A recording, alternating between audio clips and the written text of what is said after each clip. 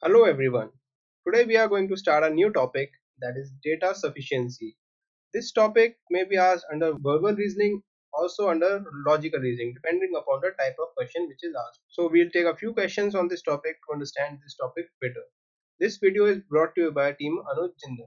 You can also join our free 20 days RBI Grade View video course, the link for which is given below in the description.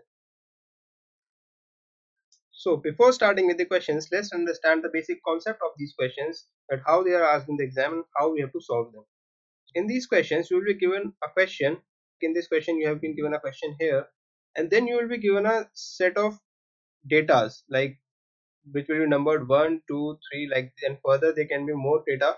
So you have to take the help of these data and you have to solve the question which is asked in the exam. Like this, in this question, the question asked is this. So you have to take the help of these data and you have to solve the question.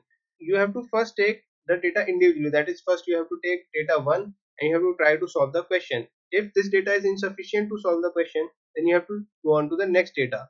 Similarly, you have to try each and every data individually first, and if no data is individually able to solve the question, then you can take the help of 2 or 3 data together, whatever is necessary.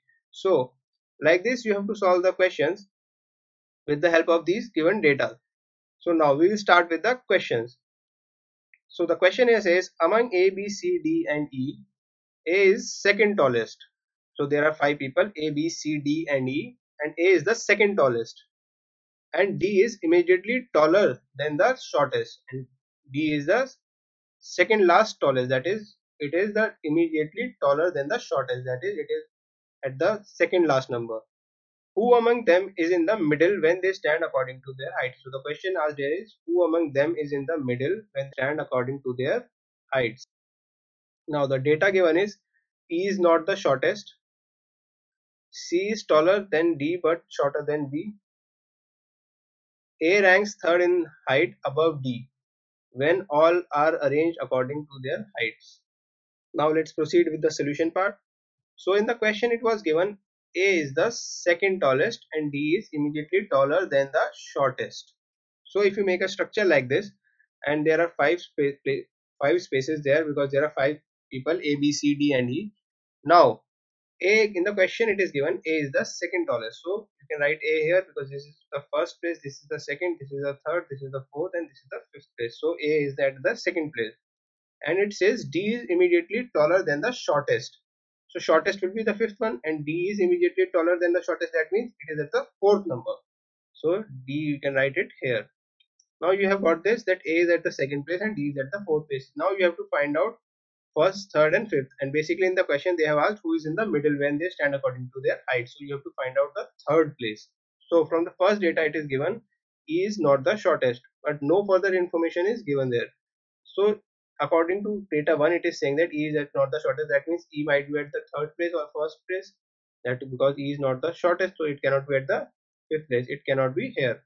So it can be at the third place or first place, but no further information is given, so we cannot find it with the help of data 1. So data 1 is insufficient. Now let's proceed to data 2. So in data 2 it was said that C is taller than D. C is taller than D but shorter than B. So C is taller than D but it is shorter than B.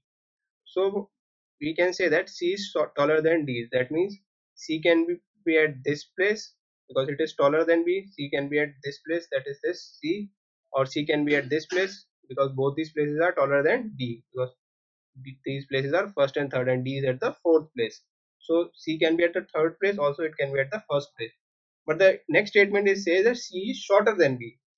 So C is shorter than B means C has to be somewhere like that, it is shorter than B. So only there are 2 places there. That means B will be at this place and C will be at this place. Then only C is shorter than B and also taller than B. So data 2 is sufficient and data 2 is actually implying here, and we are able to prove data 2 correct by putting C here and B at the first place, because now C is taller than D and it is shorter than B. Now the only place left is fifth place, that is the shortest one. So E will come here because E is only the left person. So the answer which comes out to be, it is B, A, C, D and E. Now in the question they have asked us who is in the middle when they stand according to their height. C is in the middle. But we don't have to give the answer of the question. We have to just find out which data is sufficient to find out the answer. So data 2 is sufficient individually to find out the answer. Now let's proceed to data number 3. In data 3 it was said that A ranks third in height. But in the question it was said that A is second tallest. So this is wrong. A does not rank third in height because in the question it is said A is second tallest. So this is wrong. So data 3 given is wrong. So only data 2 is correct and data 2 is individually sufficient to solve the question. So in the options, option D is the correct answer, which says only second. That means only second option, only second data is sufficient to solve the question. So we have to mark option D as the answer. Now moving on to the next question, which direction is Ria facing? Now we have to find out the direction of Ria. In which direction is Ria facing? Now the data given here is, first, if Ria turns 225 degree to her right, she will face the direction which is exactly opposite to Tarun. So the data one given is, if Ria turns 225 degree to her right, that is whatever direction she is facing, and she have to turn 225 degree to her right, that is to her right side, then she will be exactly opposite to Tarun. Now the second data given is, Rani is facing south.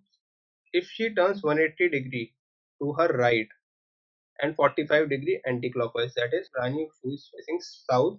If she first turns 180 degree to her right, that is in the whatever direction she is facing, she has to turn 180 degree to her right side, and then 45 degree in the anti-clockwise direction. Then she has to turn 45 degree in the anti-clockwise direction, which is this direction. This is anti-clockwise and this is clockwise.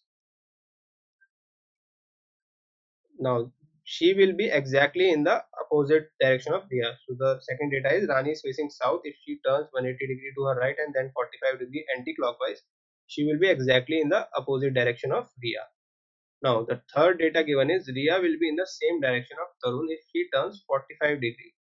So they are saying Ria will be in the same direction of Tarun if Ria turns 45 degrees to her left side, after turning right 90 degree to her right. So first she has to turn 90 degree to her right and then she have to turn 45 degree to her left.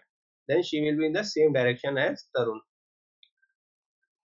Now let's proceed with the solution. So the first data which was given to us said, if Ria turns 25 degree to her right, she will face the direction which is exactly opposite to Tarun.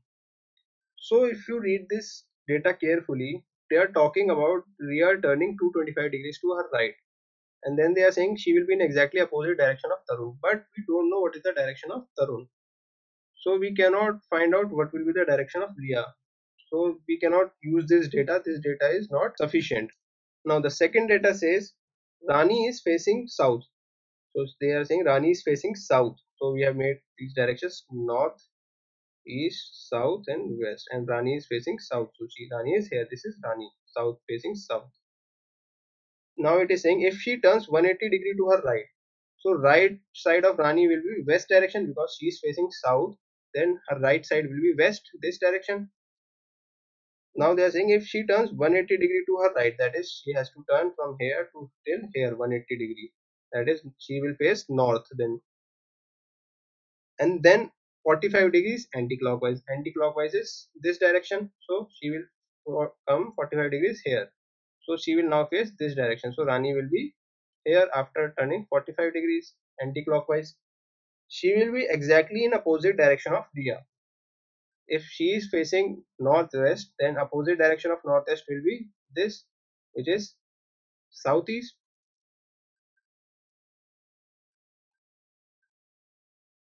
So Ria will be facing southeast direction. So using this data we can find out the direction of Ria. So this data is sufficient enough to find the direction of Ria. You can see that we have drawn this diagram also. So first Rani was facing south, she turns 180 degree to her right, so she reaches north direction. Then she turns 45 degree clockwise, so she comes at north. west and Rani is facing northwest. Now the data says that Rani will be facing exactly opposite to Ria. So Ria will be southeast. So we have found out the direction of Ria, that is southeast. So this data is sufficient to find the direction of Ria, which was asked in the question. Now the third data says Ria will be in the same direction of Tarun if she turns 45 degree to her left after turning 90 degree to her right. So you can again read this data. It is saying Ria will be in the same direction of Tarun if she turns 45 degree to her. Now they are talking about the turning of directions of Ria, but they are not talking anything about the direction of Tarun. So we don't know what is the direction of Tarun. So we cannot use this data to find out the direction of Ria. So this data is also insufficient. So only data second is sufficient. So from the options you will see that option B is the correct answer, which says only 2. That is only data second is sufficient to find the direction of Ria. So only option B will be the correct answer. So we'll mark option B as the answer. So if you like this lecture, you can subscribe to my channel. Also you can join our Telegram group for regular discussions. The link for these is given below in the description. Thank you.